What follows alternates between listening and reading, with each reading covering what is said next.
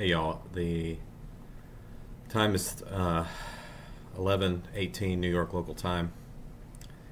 It is Thursday, June 22nd, 2023, and in this video I'm not going to hide it from y'all. I succumbed to impulse today and I overtraded.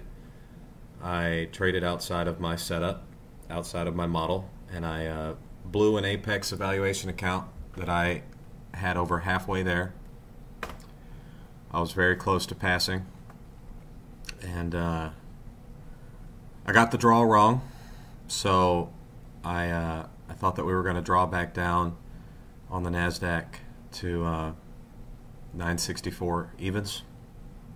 Obviously we didn't do that. We drew up to what I thought in the middle of the day. At some point in my live trading AM session video today, I even mentioned that I thought we might draw up to this New York AM high that we had at 219 quarters, which of course we did run that after market today, and honestly we're probably going to come all the way back down and follow my original idea. And a couple of things to note. So the reason why I succumbed to my impulses and overtraded today and traded outside of my model is because last night I made a video, and if you're watching on YouTube, you might not be following me on TradingView, but I also post ideas to TradingView, and I saw this move in crude oil before it happened last night. You can go on my TradingView and you can watch my ICT tape reading practice, and throughout the day today I got overconfident and thought that because I saw this move in crude oil, I was frustrated that I saw it before it happened, but I didn't participate. I was very frustrated with that. So I carried over that frustration and discontent that I saw this move down in crude oil, and I carried it over into my trading today, and I traded outside of my setup, and I traded outside of the setup times. As you know, my trading setup is ICT's silver bullet model, that I'm looking for an inefficiency that price should find between 3 to 4 a.m. New York local time, 10 to 11 a.m. New York local time, and 1400 to 1500 New York local time, and then it should go seek liquidity. That is my model. I also use 2000 to 2100 for what I call an Asian silver bullet, using the same principles that the other silver bullets have. Now, we go down into 5-minute time frame here on the NASDAQ, and I actually was in a profitable trade, a short, that was counter to the overall draw that I got overconfident on and didn't take profit, and so it ran against me. And then going in after that, I blew it. I'm still live, obviously, on my TOPSTEP account, and I'm still live on my own TradeStation cash account. And the resets reset on my Apex account. It's only $50, so it's just $54. So the lesson that I think that I'm learning from this is a couple of things. Number one, sometimes you're going to tape read things and you're going to be accurate, and you're just not going to be in the move because it's not going to. You're going to be asleep during London. So, like for example, this actually was a London silver bullet here on crude oil, and I was asleep, and I could have held one contract on and just held it for a 4% move down, but I was asleep during London, so I didn't see it. Maybe it even gave you an entry on the Asian silver bullet, but I was asleep during London, so I missed it. And I saw this crude oil move before it happened. You can go on my TradingView channel, and it's what is the stream? ICT tape reading practice 2. I saw this move down in crude oil before it happened, well before it happened. And one of the things about ICT trading that is probably one of the most frustrating aspects of ICT trading is that you're going to get moves, big moves, right. You're going to see them before they happen, but you might still get blown out of your account before it actually makes the move, because these products are very, very leveraged, very, very leveraged, and your prop firm evaluation accounts, you have a very small margin of error. I know that when you're trading an Apex account, I trade the 300K account, it says you have $7,500 of drawdown. Folks, it trails you, like it follows you up to $20,000. So it's not a lot. It's not, I promise you, your evaluation firms' loss limits are not a lot. You have to be very good at what you're doing in order to pass them. And when I'm trading the silver model setup and I'm following my model and I'm looking for an inefficiency during the setup times, I'm very accurate. But when I get impulsive, when I get frustrated, and I succumb to my impulses, my accuracy will go down from 70% to lower than that. And I'll start, losing. And so I guess the point being is that from this point forward, no matter what, and Michael talks about this, and I fell right into it again, watching another video of his and trying to implement it the very first day that he comes out with it. You got to have a model. You have to have a model. I know what my model is. I know what my model is. I know when I want to enter the market. I know what I'm looking for when I enter the marketplace. And even when I get the overall draw on liquidity for the day incorrect, like I thought that the NASDAQ during the regular trading hours today was going to come back down. I really did. I thought that's what it was going to do Thursday. It's probably going to end up doing that today, Friday. And so I got it one day wrong. And I promise you, one day wrong is enough to blow all of your money. I promise you, you can't just get in these markets and be right a day late. It's not how these markets work. You have to be right now. And I even had a silver bullet that was counter to the draw, and I didn't take my profit. And even this is what's really tough. It actually was one tick away from another silver bullet right here in this candle. And I just fell into my impulses, and I traded outside of my setup time.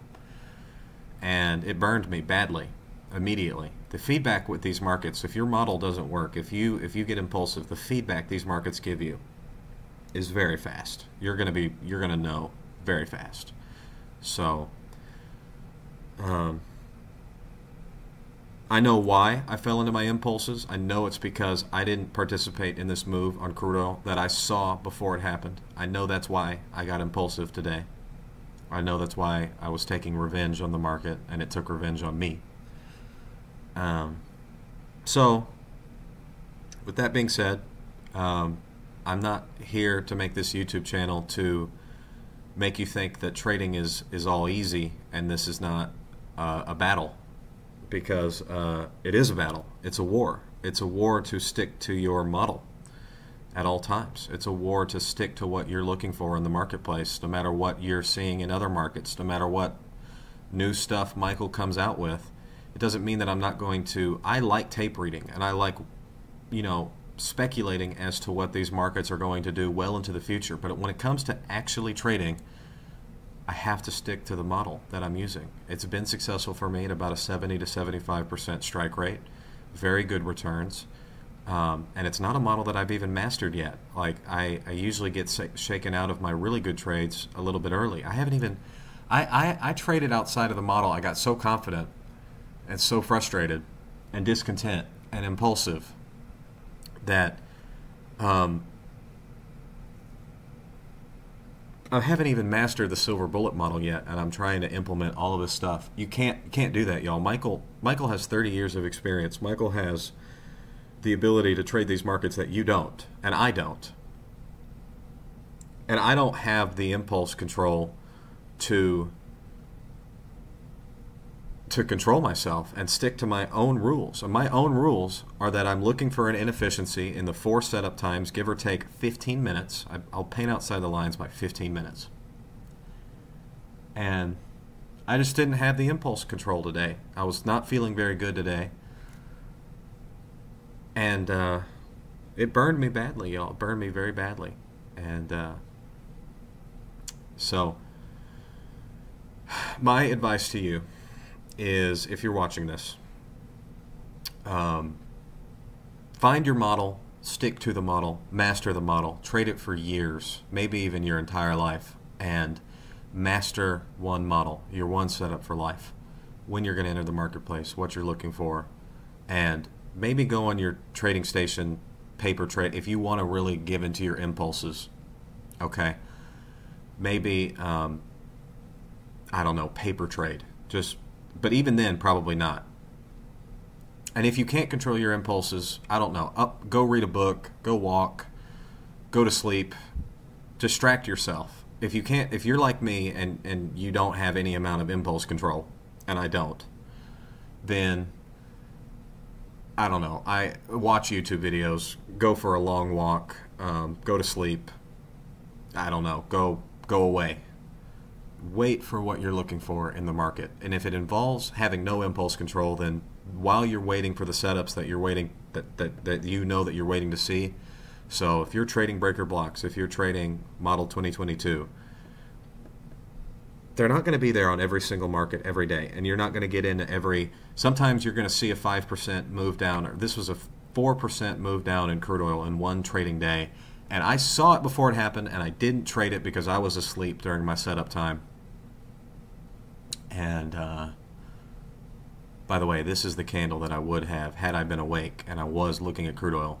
I would have been in right there, because that was right at the very close in of London. You know that I allow myself 15 minutes after the setup time to get into a trade. My rules are very simple. I am trading between 2000 to 2100, 0300 to 0400, 1000 to 1100, and 1400 to 1500. Each of those, give or take 15 minutes to paint outside the lines. Preferably not, but 15 minutes. At that point, I'm looking for an inefficiency, a fair value gap, liquidity void, long wick, volume imbalance, any one of those things. Even a regular trading hours gap, new week opening gap, or new day gap. Any one of Michael's many inefficiencies. I'll go through the list one more time.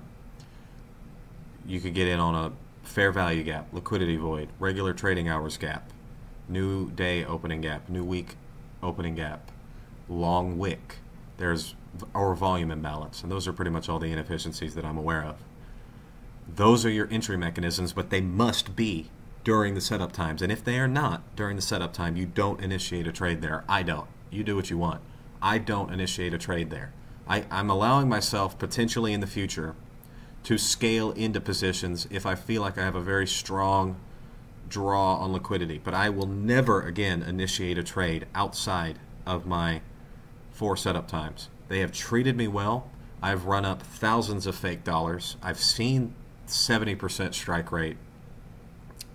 And I know what it's like now to run up equity. And I'm not doing it again. And if I don't have impulse control, then I'm closing my laptop and I'm going away. And I'm taking a drive. I don't know, I'll drive to the next town. I'll just go drive for an hour just to get the fuck away from my laptop. Because I know what I am looking for. I know when I'm looking for it. And I don't give a fuck if crude oil is moving down. If I see a move and I tape read and that move comes to fruition, but I didn't participate in it, that's fine. I still call that a win, because that means that I'm improving at my tape reading. That means that I'm getting better at calling these markets. But when it comes to actually trading, I know what I'm looking for, and god damn it, I'm not fucking up again. So that's it. That's all I have for you for now. I didn't blow all 3 of my accounts. I blew 1 of them. Still alive in 2 of them, obviously. By the way, something to note on the micro Russell, because I wanted to add this in. As you know, I do not have enough money to trade on my TradeStation account outside of intraday margins. Oftentimes, though, your PM Silver Bullet, if you see it, oftentimes it will carry over into the next day. That's a pattern that I've noticed. 1400 to 1500 micro Russell, inefficiency. Okay. I'm just going to highlight the portion that the PM traded into. There it was right there. Now, it just so happened that that was also a seek and destroy, and it was also a turtle soup pattern, but I don't give a fuck. I don't care how many of Michael's models one of my silver bullet entries happens to be. I'm not looking for that. But there it was right there. And if I had enough money in my TradeStation account, which I don't, to hold it over into overnight margins, I could have held on to this for hours and just let this thing run back to where I thought it was drawing, because I knew it was drawing down here, and it was, and it is, and it was, and it is. And I could have just held this over resettlement and just let it come down. I don't have enough money in my account to do that right now. Maybe in a couple weeks if I continue to roll up my equity on my TradeStation account. And I'm up about $100. So maybe in a week or two I can hold a PM silver bullet over the over into the overnight session. Sometimes these silver bullets are going to run into the next session. So your PM silver bullet, for example, might run into the next session. Your London silver bullet might run into the next session. It might run for a long time. So sometimes you might plan on, and I'm going to be perfectly honest with you, you don't always know. If you get the draw correct, you know. But if you get the draw and liquidity incorrect, you might end up taking a profitable short-term scalp. So like on NASDAQ, for example, today, I took a silver bullet trade between 10 and 11, and I took it short, and it was actually a counter draw trade. What do I mean by a counter draw trade? Well, the overall draw on the day was over here, right, at our Wednesday, 21st of June, New York AM high. That was the overall draw. However, the AM silver bullet that I saw was right here, okay? And I was short here, and I didn't cover, and I let impulse control, and I thought I could paint outside the lines, and no, wrong. So even, let's see, from 2000 to, let's block out 2000 to 2100. Let's see if there's an inefficiency in here that price trades back into. Yeah, right there. There was your PM, or Asian silver bullet on NASDAQ was right there. You got to train your eye to see one model, folks. And no matter how many models Michael comes out with, let Michael use all of his models. I don't need to use all his models. I have one. And one is enough for me. One is enough to run up thousands of dollars of equity. One is enough. But if I disrespect the market and I disrespect his teachings, even Michael will tell you that you should only trade one of his models and master that one model. Michael will tell you that. He just came out with a video saying one setup for life. And it's the setup that you see and that you train yourself to see. And I know what I'm looking for now. And I know when I'm looking for it. And I disrespected the market today, and I disrespected Michael by not following his own advice. Let Michael trade his 81 entries. I'm not skilled enough, and I don't have enough impulse control.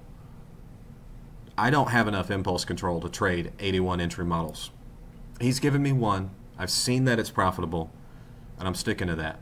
So I'm just very disappointed in myself. But I know why. I know why I fell in impulse. I know why I fell into impulse today. I know why. I told you that because I saw a move in crude oil that I didn't participate in. And one of the things I also want to say is that if you master, okay, if you start to get really good with Michael's concepts, you're going to start to run up equity like I have. You're going to run up accounts. Even if they're demo accounts, you'll start to see they'll run up a lot. Way more than you think. And then you'll get overconfident. And then you'll think that you can trade a different model. And then you think, oh, well, I'll trade a different model.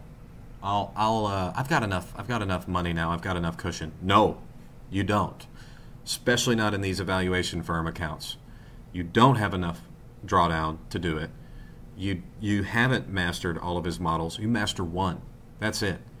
You do not want to be a jack of all trades, master of none. You want to be a master of one. That is it. A master of one model. Pick one of his models that you want to trade. That's it. I know what mine is. I know exactly what it is. I've described it to you ad nauseum on this channel. And that's what I'm sticking to here forward. So that was that. I hope I don't have to make another video like this. I hope that you find your model, folks. I hope that you find the model in your... I hope that you find the model that you're looking for. I hope that it treats you well.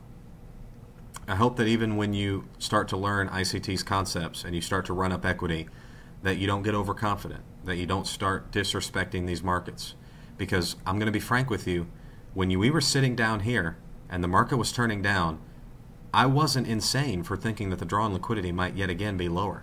I was not crazy for thinking that, because at that time it very much looked like that's what it wanted to do. And of course, that's not what it did. And these markets will do that. The manipulation is real. Okay, these markets are automated, but the manipulation is real. Even if you're trading algorithmically, even if you have a very strong understanding of what these trading algorithms are doing, you can still get it wrong. And that's not because that's not because any of my fundamental premises are incorrect. That's because I misinterpreted it. I actually even said during my live AM session, you can go back and listen to it, I said that might be our draw on liquidity right there. I said it. And yet I didn't act on it because I was conflicted when we were sitting right here. I thought it might want to come back down. Okay? Now, Michael will say that this was a regular trading hours gap that obviously price was trading back into. But I'm going to be honest, I didn't switch on my regular trading hours. Okay?